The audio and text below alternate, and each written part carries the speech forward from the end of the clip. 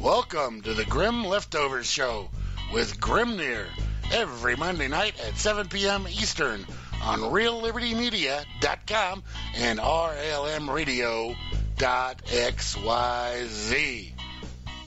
Yeah, folks, it is a Monday evening once again, and I am Grimnir, here to bring you the Grim Leftovers, all the stories I didn't get to on the Freakers Ball over the past several weeks.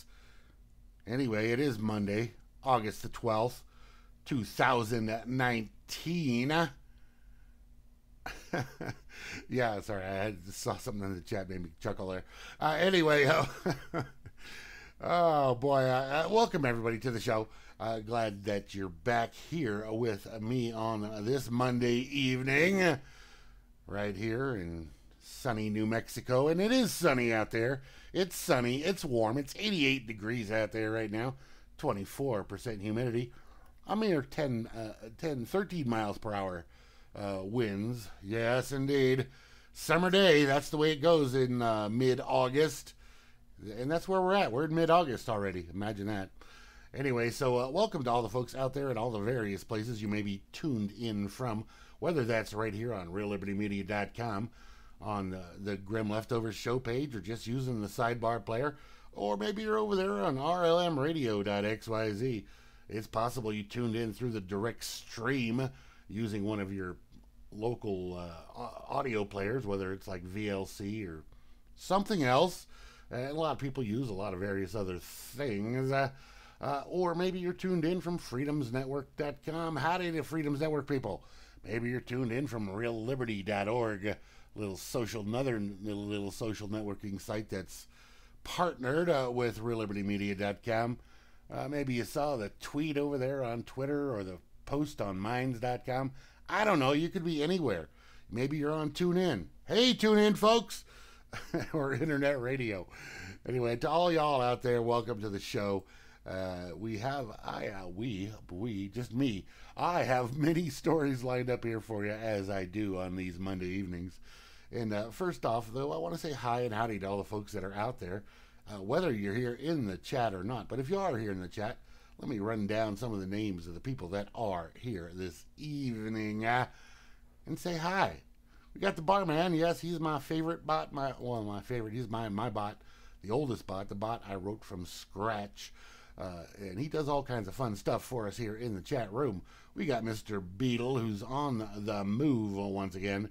Myself and the Moose Girl are in the list as well. We got Mr. DC from down there in Tejas. I don't know who 94KAAGY6R is. That's a new one to me. But howdy, Mr. Random Number Letter Person. But I think it's somebody we know because they're up there in the plus zone. So we got Anti and Asmo and Chalcedony, the Miss Gramsey, the wonderful Miss Gramsey. Now, if you had not heard, August 30th will be Gramsey's final show, at least for a while. I don't know how long that while is going to be, or if there'll be a return after that. I remember myself going on hiatus from a program I used to do on a daily basis, the RLM News Show, and I never restarted that. The only reason I'm doing this show pretty much is people said, hey, we want some more RLM News type stuff. Yeah, well, you're not getting the daily RLM News, but you're getting this on a Monday night, so that's, whatever, something. We got the Java Doctor and Mr. Meisterbrow, a.k.a. Woodman, the wonderful Miss Kate in her fancy, shiny new bathroom, Mr. Rob Works, who's actually out to dinner at the moment, Mr. Romes, the Vanna Whitebot, Vin Verbolten, yes, he is Verbolten. We got the Weather Dork Bot and Prince in brackets today, for whatever reason, the Phantom, Cyborg Noodle, and the Civ. Oh, man, we got all kinds of people here tonight. We got a couple of frumpies. We got the Goober Zilla, the Zilla. Some people call him Goob, some people call him Zilla, whatever. We got Grombit and Hagrid, a.k.a. Mike, and JJ's from over there in Scotland. Yes, indeed. I like Mr. JJ. He's a cool guy. We got Kiss and Mr. Snick. I don't know Mr. Snick. I've seen him chatting around in here in the past few days, but I don't know who he is. So howdy, Mr. Snick. Welcome to the show. We got the Pone Sauce and a Sock, a Puppet, who did Kate's shiny brand new bathroom there. So we got all these folks here hanging out in the chat. We got other folks from other countries tuned in on the stream that are not here in the chat. So welcome to you all as well. We won't mention any names of any people that we possibly believe are out there, but you know who you are, and we miss you. All right. Well, let's get this going. I got all kinds of stuff, like I said, lined up here for you and ready to go. And we're going to start off with an article from Reason.com that was posted over there on July 9th of this year, just a little over a month ago. And here it is. An Iowa man wins his free speech lawsuit after being charged for a Facebook rant against a cop. So he went on to Facebook and said something that the cop didn't like, and the cop sued his ass. John Goldsmith was charged with third-degree harassment after calling Deputy Corey Dorsey a stupid sumbitch online. You stupid sumbitch. Anyway, Goldsmith of Red Oak, Iowa, was charged with third-degree harassment after calling Adams County Sheriff Deputy Corey Dorsey, among other things, a stupid sumbitch on Facebook. Nearly a year after the incident, Goldsmith has won his free speech lawsuit against the sheriff's office.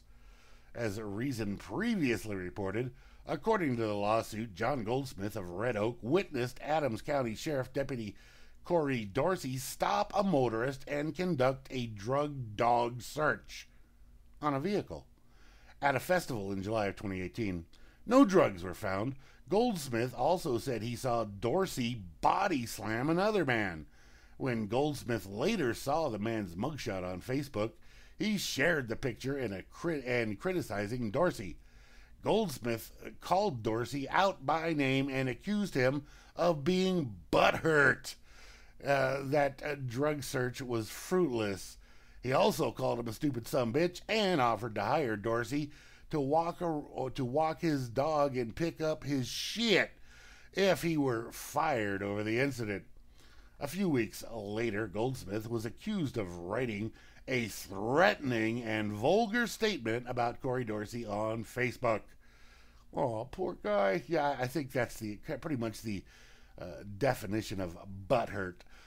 Sergeant Paul Hogan, Dorsey's supervisor, had filed charges of third-degree harassment against Goldsmith on behalf of his subordinate. The charges were short-lived after Goldsmith's attorney managed to get them dropped for violating the First Amendment. A year later, the ACLU filed suit on his behalf against the county, Dorsey, and Hogan in the U.S. District Court for the Southern District of Iowa. Goldsmith won his case, according to a Monday press release. The Adams County Sheriff Office will pay Goldsmith $10,000 in damages from stolen money from what they call taxpayers, but theft victims, I would say, is more accurate. Anyway, so they'll pay Goldsmith $10,000 in damages, which includes the cost of the lawyer he hired to defend himself in court. A judge also ordered the deputies to stop charging civilians for criticizing its law enforcement, as they've done at least 2 other times.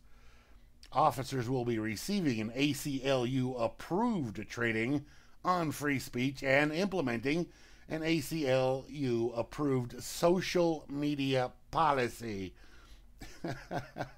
As the court's injunction today confirms, people, you and I, have a constitutional free speech right to criticize their government.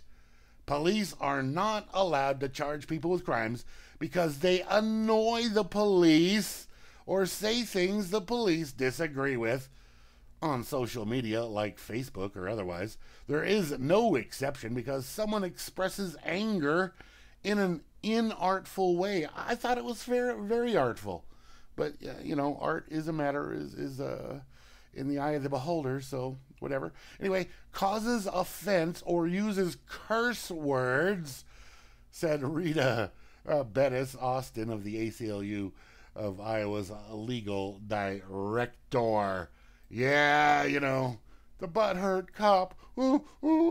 He insulted me, and I just wanted to harass somebody and get them for drugs that they didn't have and do illegal searches that, oh, yeah.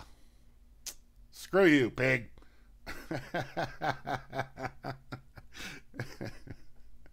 All right.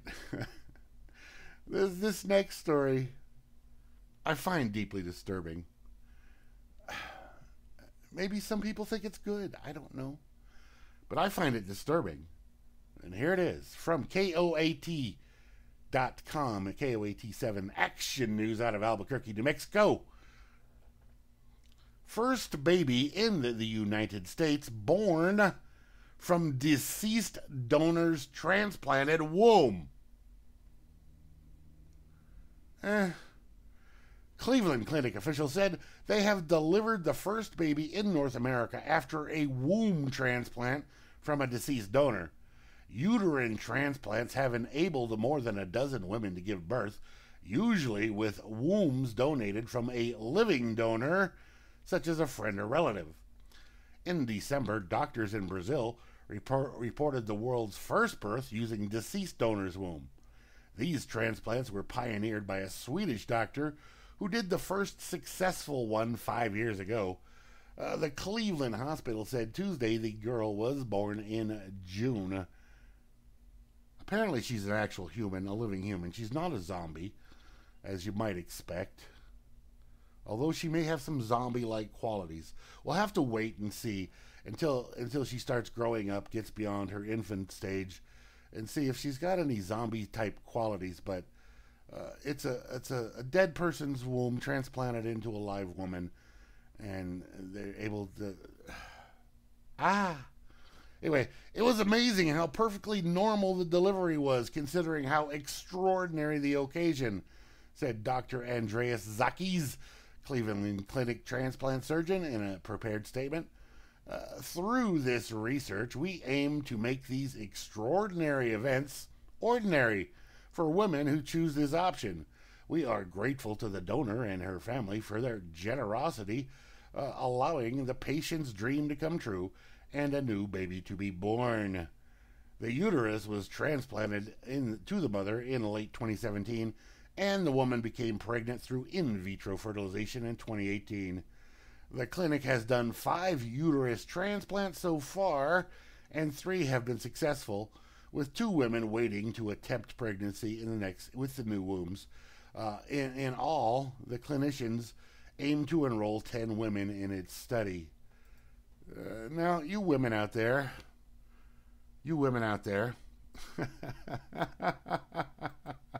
would you take a womb from a dead woman? I'm just wondering.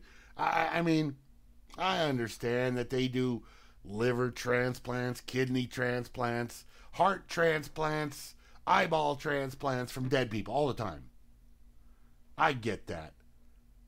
But a womb, which is there to produce a new life from a dead person, I don't know. Seems a little skeevy. It seems wrong. I don't like it. I think there's, we have to wait for several years to find out what's going to happen with this baby.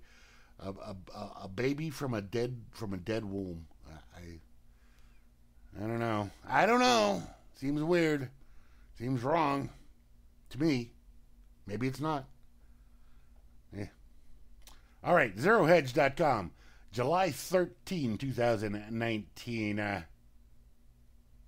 AI, artificial intelligence, pores over old scientific papers, makes discoveries overlooked by humans. Now, are these humans not reading? efficiently, correctly? How can you look over somebody's paper? How can you read through, study some paper, and miss things that an AI could find?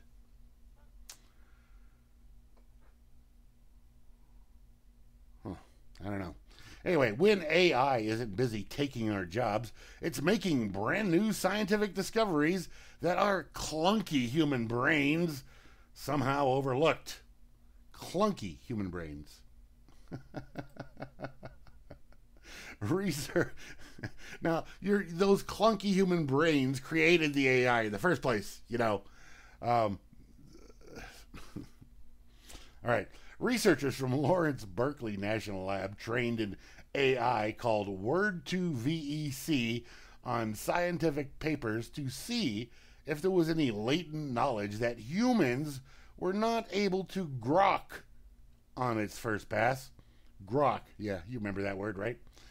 The study published by Nature on July 3rd reveals that the algorithm found predictions for potential thermoelectric materials which can convert heat into energy for various heating and cooling applications. Okay. The algorithm did not know the definition of thermoelectric, though. It received no training on the material science. Using only word associations, the algorithm was able to provide candidates for future thermoelectric materials, some of which may be better than those we currently use. So this AI starts reading this document. The AI doesn't even know the meaning of the word thermoelectric, and yet it comes up with things that a human brain can't make or come up with. I find this. Anyway, it can read any paper on material science, so it can make connections that no scientist could, said a researcher, somebody's name I can't pronounce. Sometimes it does what a researcher would do. Other times it makes the cross-discipline associations. The algorithm was designed to assess the language in 3.3 million abstracts from material sciences, and was able to build a vocabulary learning machine around 500,000 words. Word2Vec used machine learning to analyze relationships between words. The way that this Word2Vec algorithm works is that you train a neural network model to remove each word and predict what the words next to it will be, according to Jane, one of the developers there, adding that by training a neural network on a word, you get representations of words that can actually confer knowledge, which is kind of creepy. Anyway, using just the words found in the scientific abstracts, the algorithm was able to understand concepts such as the periodic table and the chemical structure of molecules.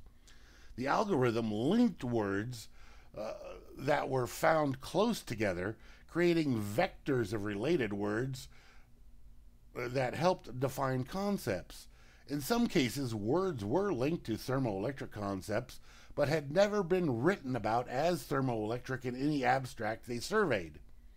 This gap in knowledge is hard to catch with a human eye, but easy for an algorithm to spot. After showing its capacity to predict future materials, researchers took their work back in time, virtually. They scraped recent data and tested the algorithm on old papers, seeing if it could predict the scientific discoveries before they happened. Once again, the algorithm worked. As one example, researchers fed publications from before 2009 into the algorithm and were able to predict one of the most effective modern-day thermoelectric materials 4 years before it was actually discovered in 2012. The technology is not restricted to material science either, as it can be trained on a wide variety of disciplines by retraining it on literature from whichever subject for which one wants to provide a deeper analysis.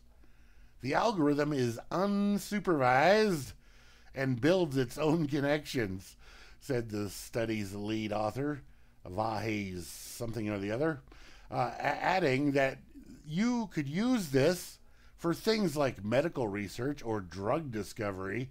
The information is out there. We just haven't made these connections yet because you can't read every article. Which is true. You can't read every article. That would be impossible for the best of humans, but a computer could. Yeah, because it can read at light speed, and you have to read at human speed. But I find this, I don't know. This is,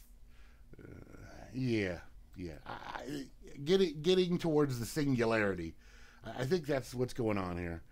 Closing in on the singularity. And while those algorithms for doing that particular research may be good, what about this one? Posted over here on TheVerge.com on July 10th. Why does everyone get so worked up over Gmail's smart reply feature? Now, I have a different question to ask, which is, why is anybody using Gmail? Get the hell off of Gmail. Come on. What are you doing? You know Google scans every single letter of every email you send and or receive. You really want that? You really want Google having that kind of access to your personal correspondence? I don't think you do. I think that's a bad choice. There's a lot of other choices out there for email, free emails that you can use, and people are still using Gmail. I just don't get it. But, that's me. All right, here we go. Caitlin, Tiffany, and I, who wrote this here? Ashley Carmen. So Caitlin, Tiffany, and Ashley Carmen avoided talking about email as long as we could, but it's the 4th season of our podcast, so it's time. They have seasons of podcasts? I thought podcasts were just like never ending. Yeah, that's how they work here on RLM. Except for Vinny. Vinny does seasons. So easily he does them. This week on Why'd You Push That Button, we ask, why are people so worked up over Gmail's smart reply feature? Smart replies are suggestions that Google makes through artificial intelligence when someone begins replying to an email. So you go in there and you get an email from a friend of yours talking about let's go to the lake or whatever, and you start typing something in there, and Google suggests words for you to use talking to your friend. Do you want some algorithm speaking for you? Do you want other people inserting words into your brain, into your thought processes? I don't, but that's me again. That's me. So yeah, so smart replies are suggestions that Google makes through AI when someone begins replying to an email. It's similar to Smart Compose, which makes suggestions as you type. People have strong feelings about both these features. We interview Verge deputy editor Liz Lapato about her smart reply feelings and how perhaps they aren't so bad. Then we chat with writer Sarah Hagi about how she only uses smart reply in highly specific situations. Finally, we talk to Naomi Barron, professor of linguistics emerita at American University and author of Words on Screen, The Fate of Reading in a Digital World. She walks us through the history of pre-written messages and how we all need to relax. No, you don't. You need to get the hell off that stuff.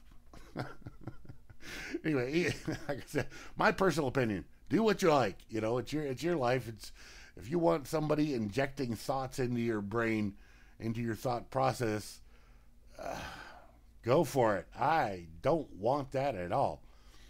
Email and language will persevere, even if Google's AI writes all of our boring responses. Anyway, the podcast is here, posted into this thing here. That these two gals. Wait, is that gender assuming? Should I consider them gals even though their names are Caitlin and Ashley? You'll have to decide. To me, I want no part of that. No, Google and Gmail are not your friend, Vinny. They are not your friend. Oh yeah, they're one of they're friends of you like the worst spy you could imagine, buddying up to you, pretending to be your friend, meanwhile digging, trying to get all the information about you it possibly can. Oh yes, and to bring it back and throw it in your face at the worst possible time. You, Google, Gmail, not your friend. Not your friend. And let me give you this here. Although this list is not that great, I'll give it to you anyway because it's decent enough to get you to some degree, some way down the road to get you away from the Google, at least on the search engine. And let me just say this about the search engine, whether it's Google or Yahoo or Bing or one of the other free non-monitoring ones, like the ones I use. I pretty much use DuckDuckGo. Sometimes I'll use Start Page, but pretty much DuckDuckGo. Anyway, let me just say something about the search suggestions that pop up if you have it set that way to do, and most people do. I think it's a default setting, but those search suggestions can take you down a bad road as well. So, it's not just the email doing their smart replies that are steering you wrong, but these search suggestions certainly do as well. Anyway, here it is from collectiveevolution.com. A complete list of alternatives to the Google search engine. And I will tell you, and this was posted July 7th, and I will tell you this is not a complete list. It's an okay list, but not all of the things they have work, actually. Anyway, they tell you in brief here, the facts. Using Google as a search engine is no longer giving you access to unedited truth, as admitted by Google exec Jen Ganai. As you will see, what Google wants you to see. You won't get to see if you type into Google alternative medicines. You're not going to get alternative medicines. You're going to get articles about why alternative medicines are no good, why they are shams and charlatans. You don't want to use natural cures. Those are bad, according to Google, according to the results you're going to get from a Google search. We are living in a very interesting time, one in where we have a ministry of truth. That is quite Orwellian. The ministry, well, yeah, it comes from 1984, so yeah. Anyway, the Ministry of Truth is deciding what's real and what's not for people. And they hold a tremendous amount of power and resources. Google is part of this ministry, a large part. And they are playing their part in censoring, demonetizing, and hiding information in platforms that does not suit the agenda, the plan. It does not fit the plan.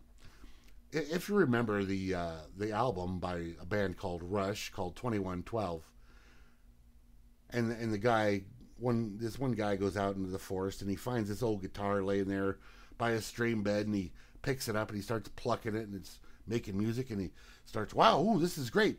And he takes it up to the priests there, the ones that control everything. They're basically they're the Ministry of Truth, the controllers of society.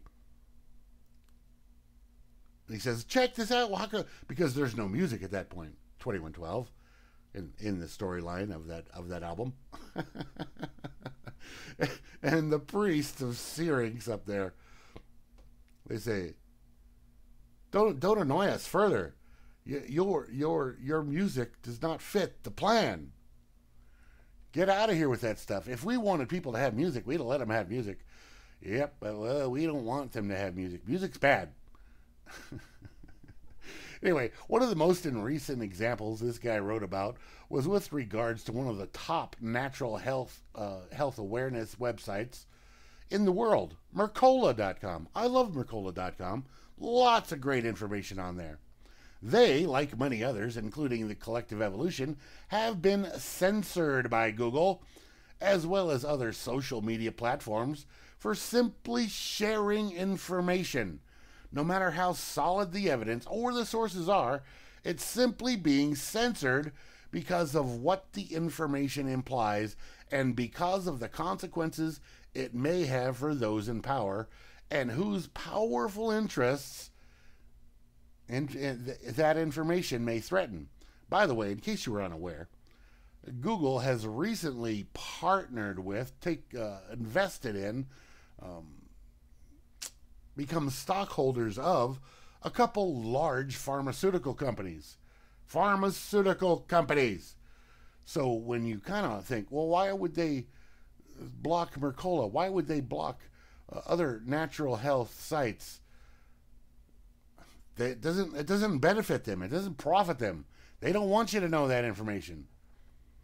Have we really gotten to the point where simple information can be censored just because it is threatening to them?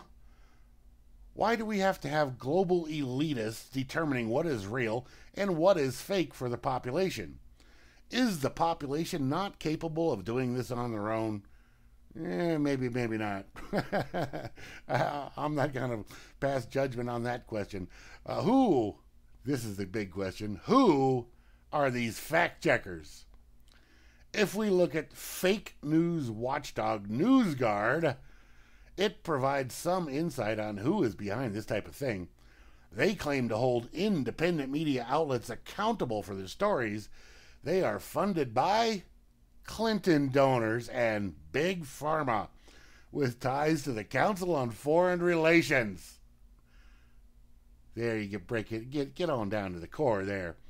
They are one of many who have clear agenda in favor of mainstream establishment media, aka the clap, and some powerful interests. This comes at the same time that multiple award-winning mainstream media journalists and declassified documents are exposing that mainstream media outlets are paid by and run by corporations, governments, and intelligence agencies. You can see a few examples in this article, as well as links to some interesting documents. It goes into greater detail on the subject.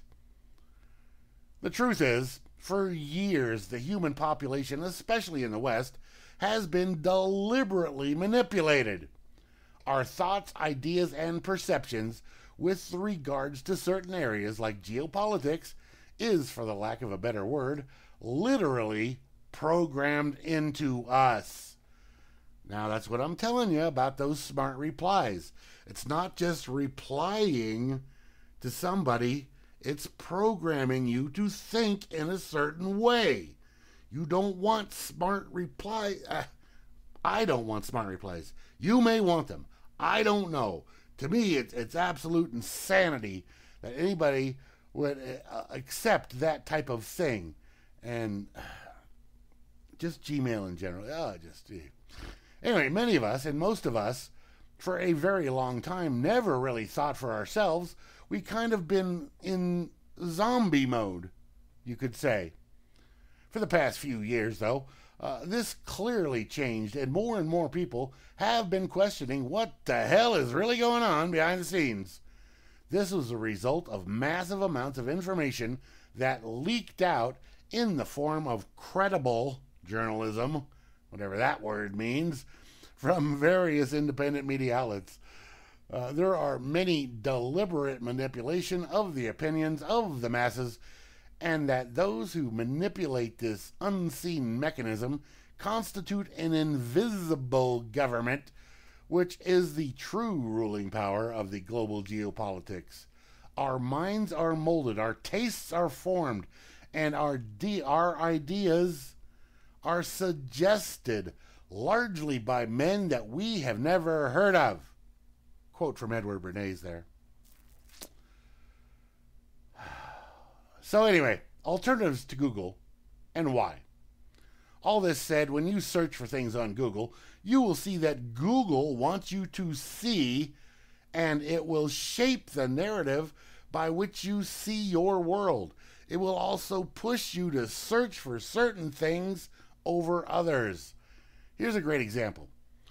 When you type in, say, vaccine cause A, nowhere in the list do you see autism, even though that is one of the most searched terms on the subject. Instead, you see a very different list, like vaccines cause adults, vaccines cause allergies, adults meaning ADHD, which is interesting that they would even allow vaccines cause ADHD in there. Trudeau, autoimmune disease, anxiety, but no autism in the list. Another great example would be anyone trying to search about Hillary Clinton email scandal.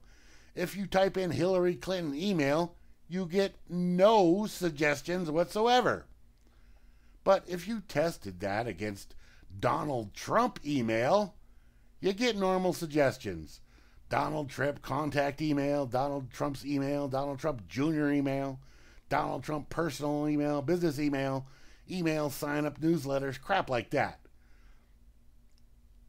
As per admission from Google's executive Jen Janai, this is because Google is trying to draw a line in the sand and tell people how to think right, how to get your mind right, and what's wrong in our world.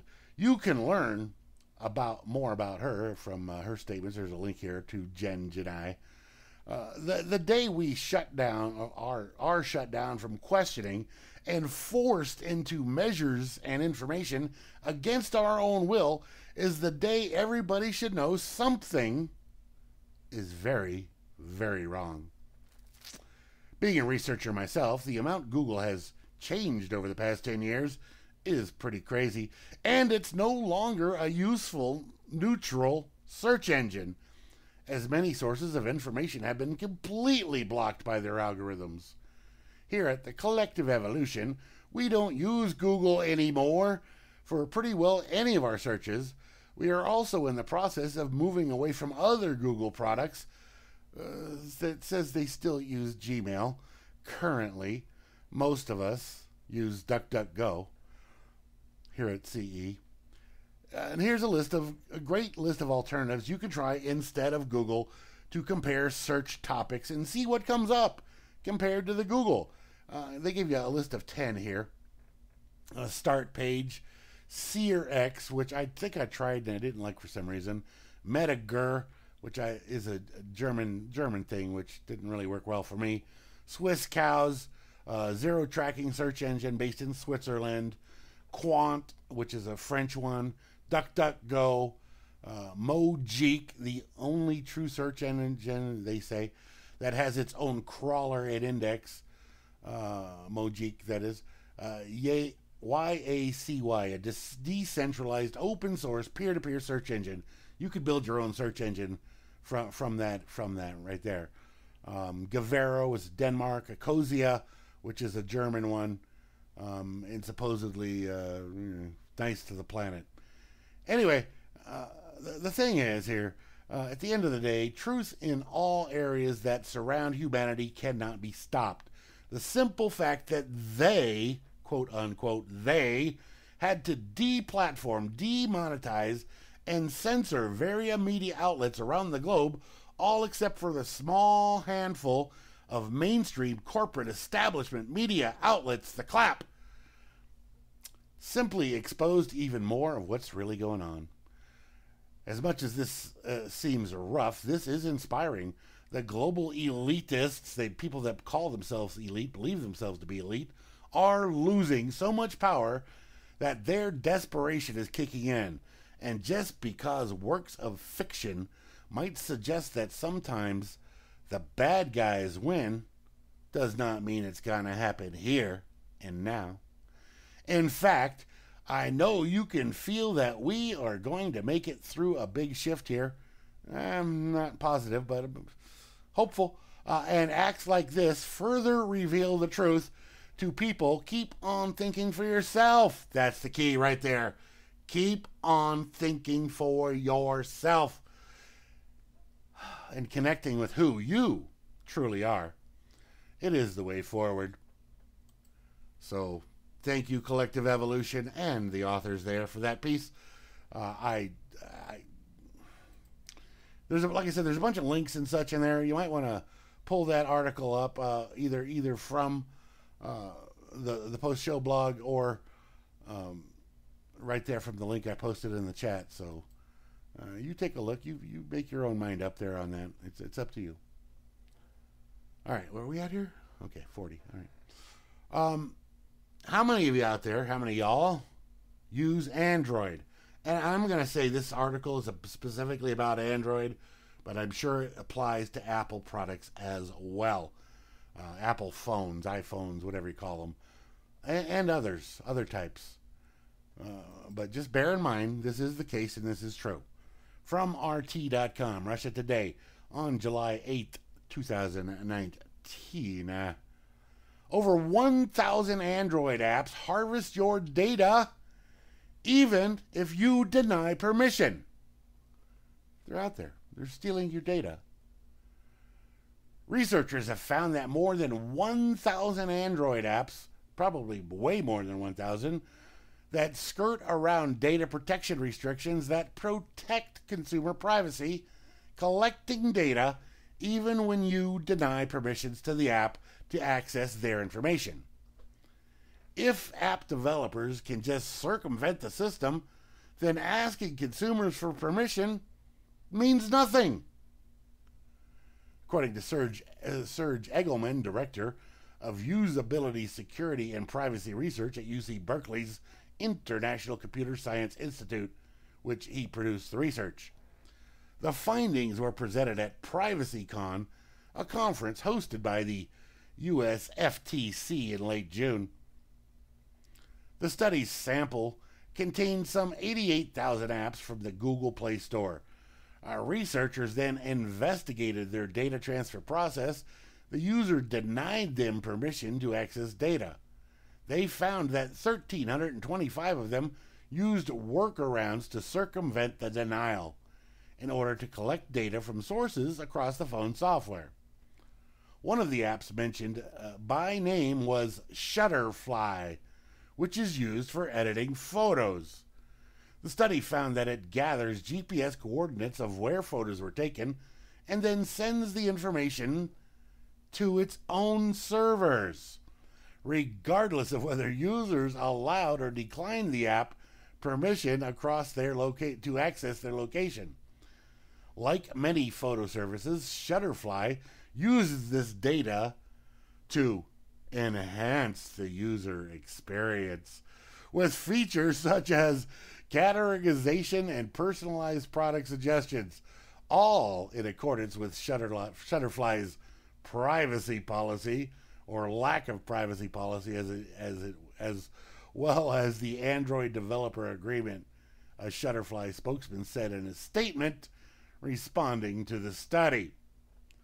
Some apps were found to have not violated privacy settings themselves, but rather utilized piggybacking to obtain data from other apps that the user did allow access to. Examples of this include Baidu's Hong Kong Disneyland app. It seems like an obscure thing, but maybe in Hong Kong it's huge. I don't know. It's not the first time that questions have been raised about the tech giant's commitment to protecting user privacy. Last year, AP reported that Google had been continuing to store user location data even in cases where users had turned off location history feature. There's your friend, Vinny. Google, continuing to store your user location data even when you told them not to. Eggleman will be presenting more detailed information about the research findings at the Usenix Security Conference in August, according to the online technology publication CNET, which CNET is sometimes okay for information, sometimes not. Yeah, I don't have a smartphone either there, Hagrid, but, you know, most people do. We're kind of outcasts in this society by not having smartphones. We're definitely on the margins without those devices in hand.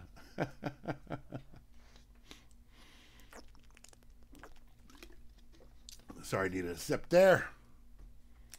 Alrighty then. Posted on July 11th, 2019 on summit.news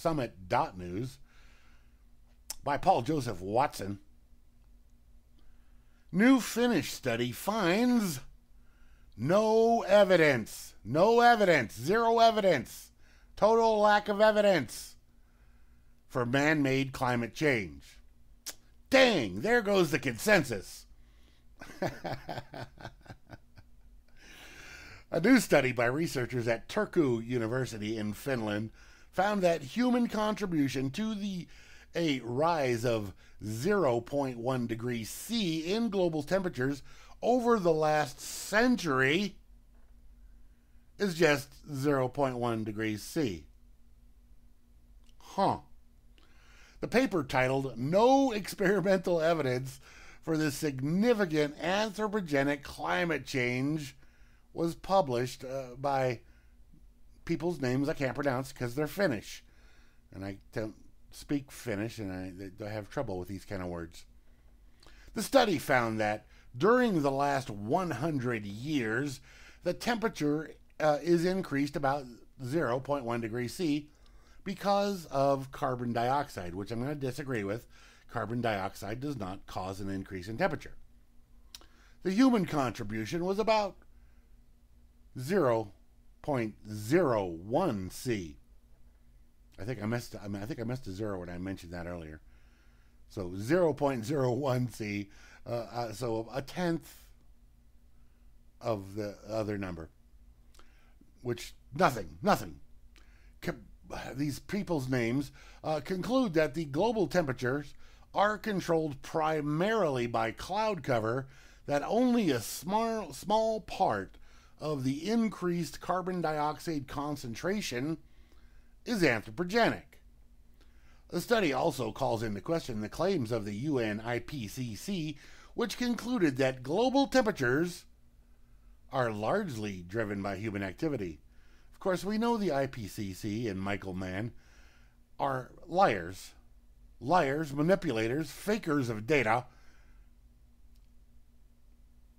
Yes, look up ClimateGate. If you don't believe me, research ClimateGate just a little bit, but not on Google. Don't try and look for it on Google. That does not fit the plan. Anyway, while the methods and results of the study can be debated, this once again illustrates how there is zero overwhelming consensus on man-made global warming, as the media often claims.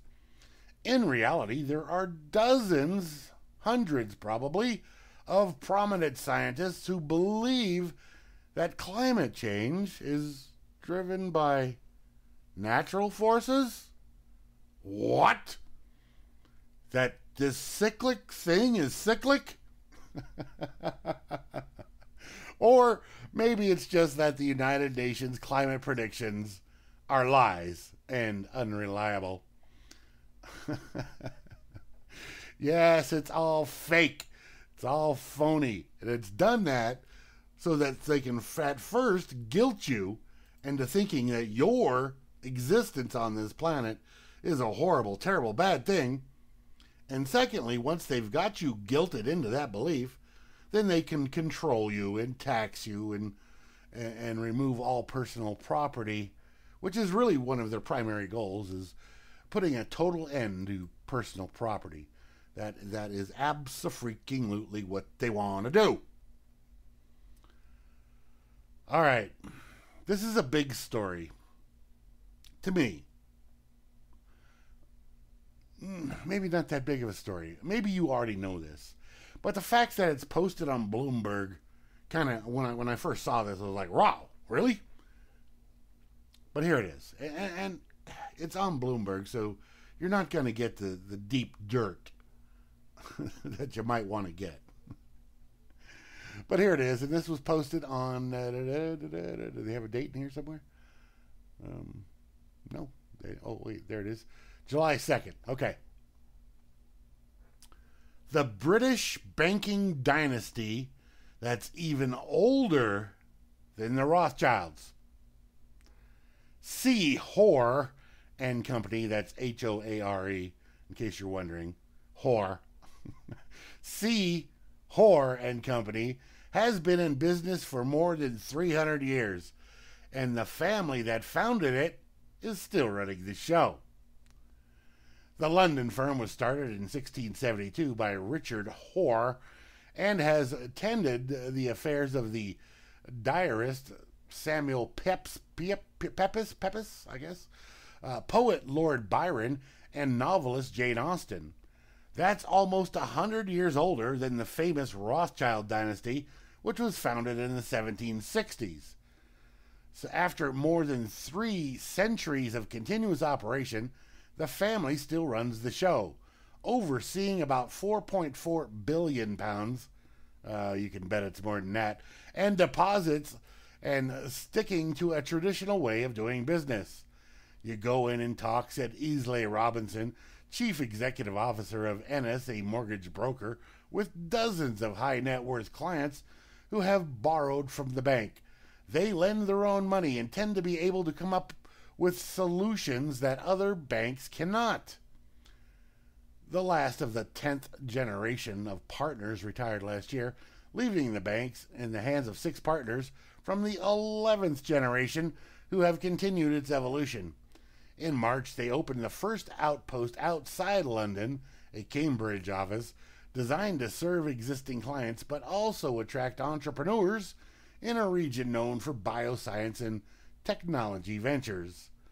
Blending old with new has become vital for C. Hoare rival courts and smaller competitors such as Raphael's and Weatherby's, as they vie to serve wealthy clients. Independent banks are also striving to reconcile their highly tailored services to an industry where prevailing trends are consolidating and rising regulations. It's a constant tension because part of what makes us completely different to the clearing banks is that we are smaller and more personable, more human and more relatable to customers. C. Hoare is certainly different. This firm is an unlimited liability partnership instead of a limited liability, meaning that the personal assets of the partners are fair game for creditors. Since at least 1994, the dividend has been fixed at £50 per share of £6,000. That's for the business of £26 million of profit and 12 months through March of 2019. Anyway, I just thought you might want to know about this C. Hoare company, and the fact that they are older and they are part of the whole game that is our enemy. And I say our, as in being people, not everybody, but people that understand the bankers are not there for to do you any favors, to do you any good. These are part of those that believe themselves to be these global elitists. Anyway, the article is fairly lengthy, and you might want to go through it and read through it and see all the information that's involved there. By the way, if you have trouble getting into Bloomberg, just go into your browser settings and block cookies for that site, and you'll be able to read all the Bloomberg stuff you want.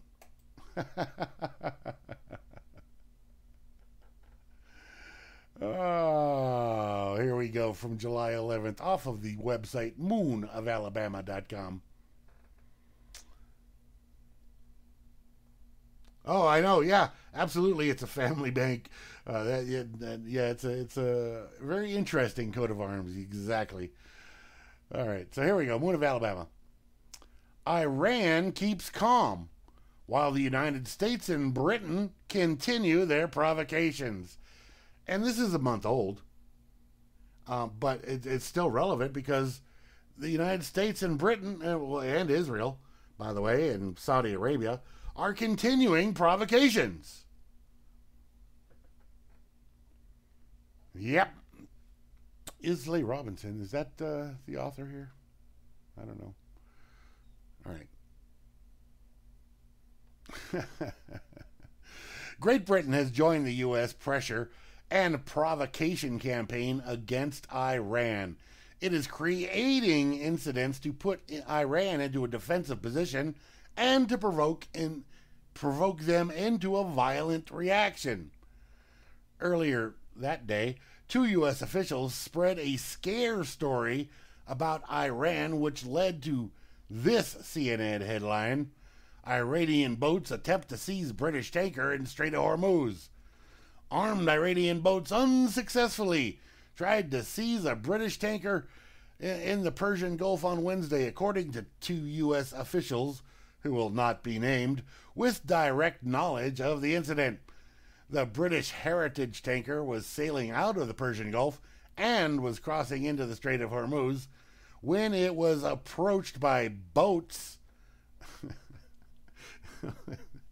Yeah, not gunboats as they'd have you believe.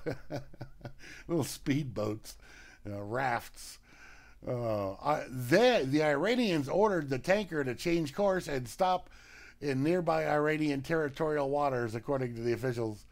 The same 2 unnamed U.S. officials briefed ABC News a British warship prevented an apparent attempt by 5 Iranian small boats to direct a British oil tanker towards Iranian waters on Wednesday, but it was already in Iranian waters. Anyway, just bear in mind that this is going on, and it's obviously not just this one story.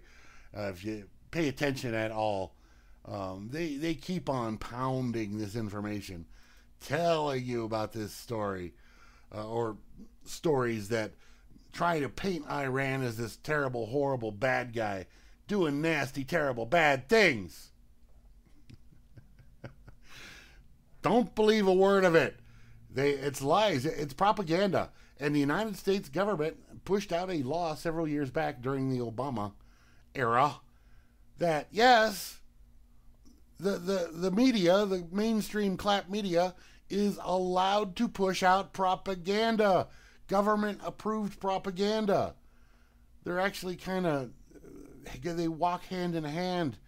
So, yes, in order to achieve whatever agenda your government wants to achieve. All right, and finally, from July 15th here, on SputnikNews.com, Facebook could be fined $1 million a day. Do your best Dr. Evil impression there. $1 million. I can't do it. Anyway, $1 million a day if it launches Libra cryptocurrency project. Yes, Facebook, which is expected to pay $5 billion in fines for violating privacy rules, is going to launch a new cryptocurrency, not a real cryptocurrency, not a decentralized cryptocurrency. Nothing even close to that. Supported by big tech companies and backed by fiat currencies. The offer has raised serious concern among lawmakers over how it will be governed, because, they must govern everything. The Democratic majority on the House Financial Services Committee drafted a proposal to prevent big tech from operating as a financial institution or issuing their own cryptocurrencies. a move that increases pressure on Facebook's proposed digital coin, Libra. As reported by Reuters, tech companies with annual global revenues of more than $25 billion violating such rules would face a fine of $1 million per day. And I'll just say on that, it's not a cryptocurrency as you've come to know cryptocurrencies. They may use a blockchain to do it, but they don't. It will not be a mined cryptocurrency where you can go and mine it. It won't be a limited cryptocurrency where there's only a certain amount ever created, ever, and it's specified up front ahead of time. No, this will be a fiat cryptocurrency that can be added to indefinitely and forever to make as many as they want, just like with your phony Federal Reserve debt notes. All right, I am out of and over my time here on Grim Leftovers, so thank you all for tuning in, everybody and anybody that has tuned in this evening. I will be back again next Monday with episode 35. And coming up in about 6 hours right here on RLM Radio is the Flash Somebody doing his show In a Perfect World. And check the schedule on RealLibertyMedia.com for all of the rest of the shows throughout the week. Have yourselves a great week, by the way. We'll talk to you all later. Peace.